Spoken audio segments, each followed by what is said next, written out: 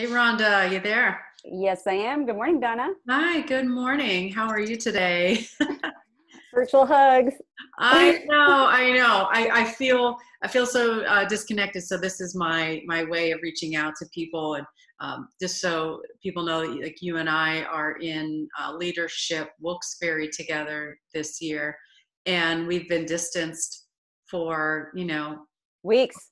yeah, we didn't meet Month. this month. We're gonna meet next month, so we won't see each other for a while. And but anyway, we've come to know each other through that organization, and so I'm doing these videos just to kind of reach out to friends that we know and acquaintances in the area, and just kind of see how you're dealing with this whole shutdown thing and being isolated. And I just want people to kind of hear your take on it, because a lot of people we've been having on are either business owners or customers, and your perspective is a little bit unique because you are in higher education.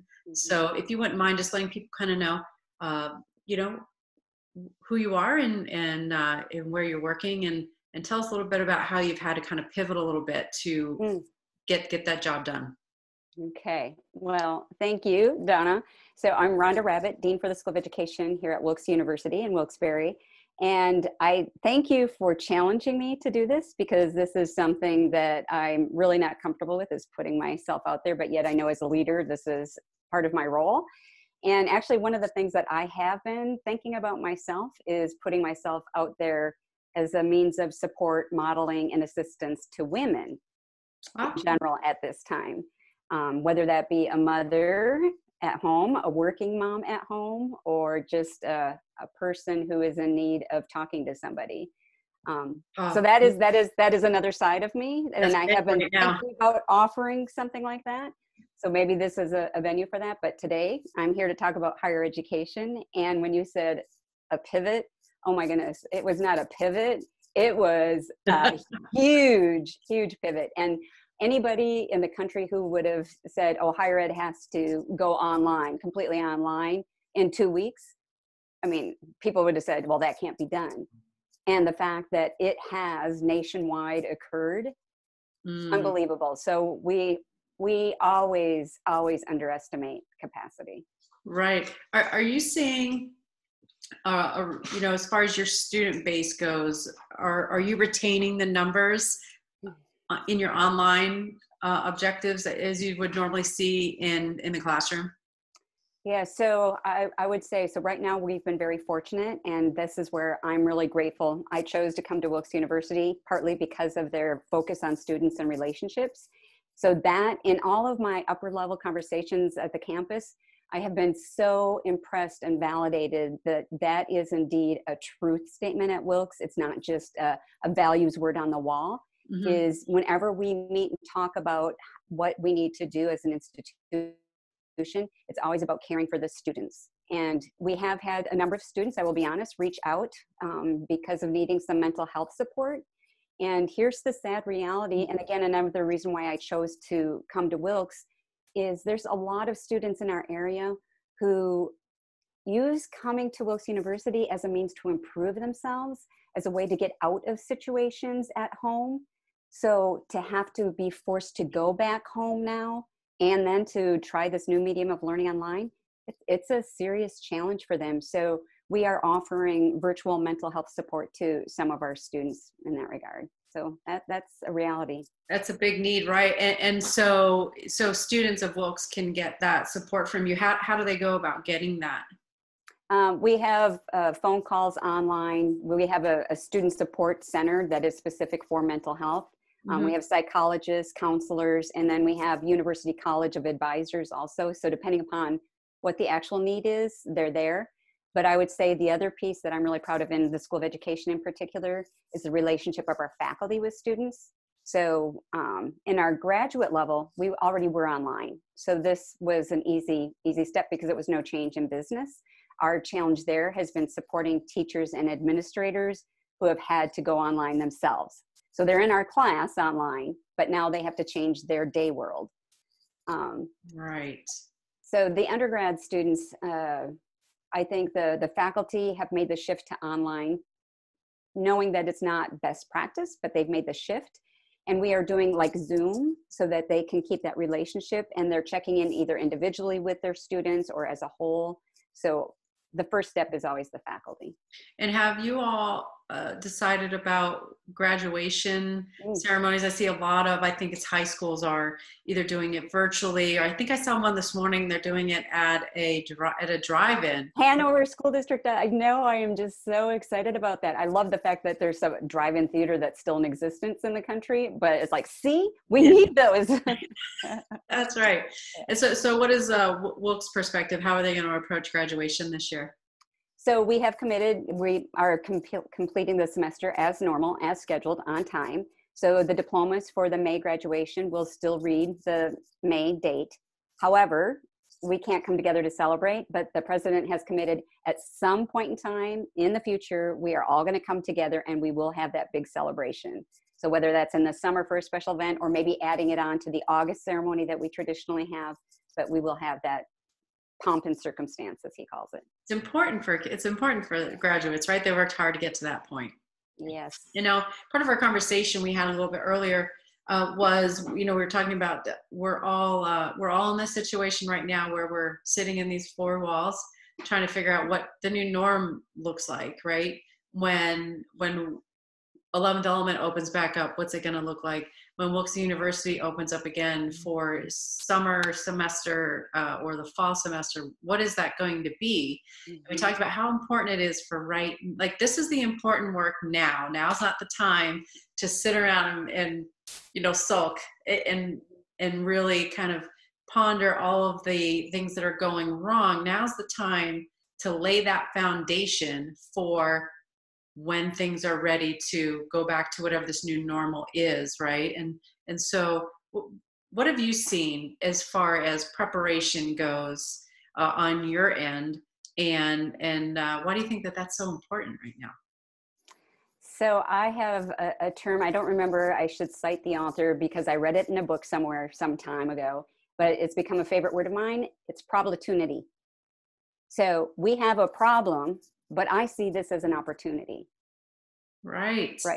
So, and that's how you can approach everything that you encounter in your life path, right? Is this a problem or is this an opportunity? Well, it all depends upon how you look at it. One of the things in the School of Ed that we had talked about is we have been talking about doing things differently for a while. We have been talking about we need to think differently because we're not preparing for the future. We're still stuck in the current day, and we should be preparing for future. So I feel that we've already been engaging in that conversation. And I remember at an administrative meeting one time, somebody said, well, we can't predict what the future of higher education is. And I challenged that and I said, no, we are co-creating that. Everything that we do is setting up for the future. So to your point right now, you're absolutely right. Like I said earlier, we're going to hit, when we come back, we're going to be at the intersection. And depending upon what people have been doing in this new norm, this boring time of being stuck at home, right, will determine if they survive moving forward, if they actually die off because they weren't using this time for something new, or they're going to thrive because like you're already doing things differently. You're planning and striving to imagine what that next norm is going to be. Right, because I think we can all agree on one thing. It's not going to be the same. Exactly. Nothing ever goes back. That's right. It's a new norm. That's right. And hopefully it's a positive for all of us.